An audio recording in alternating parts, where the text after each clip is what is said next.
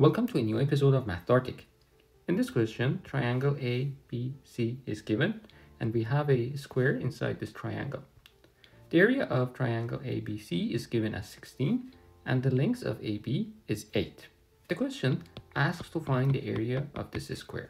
Before we start, please feel free to pause the video, solve the question, subscribe to my channel, and come back to watch the rest of the video. Let's start the solution.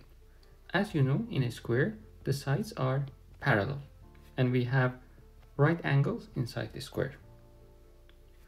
Because this line is parallel to this line, and we have this line intersecting these two parallel lines, this angle and this angle are equal, and similarly, this angle and this angle are equal as well.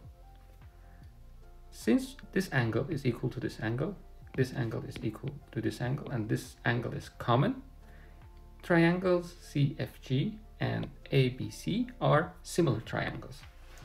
And if triangles are similar, let's say this one is similar to this one, and this one has height h, and this one has height capital H, and the side is x, and the side is capital X, the proportion between the altitudes is equal to the proportion of the sides in these two triangles. So if we can draw the height for two similar triangles, we can use this relation.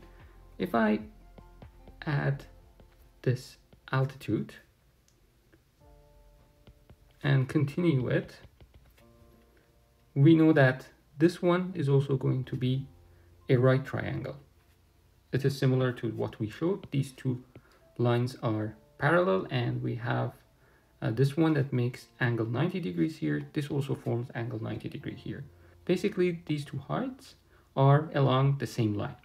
So let's see if we can calculate the height of triangle ABC. Since we have the area SABC equals to 1/2 times H times AB, and we know that AB is 8 and this one is 16, therefore H is equal to 4. Now if I show the side of a square with y, this part is also going to be y, all these sides are y, this part is going to be height minus y, so this is 4 minus y. And now if we apply this relation, we can write 4 minus y over the height of a triangle ABC, which is equal to 4, equals to this side to this side. GF is again y, because it is the side of a square, and AB is equal to 8 as given in the problem. Now if we multiply sides, we will have 32 minus 8y is equal to 4y, and from this 32 is equal to 12y, and from this y is 32 over 12, and if you simplify this, we have y equals to 8 over 3. Now we have the side, and we can obtain the area of the square as side squared, and from this s is equal to 64 over 9.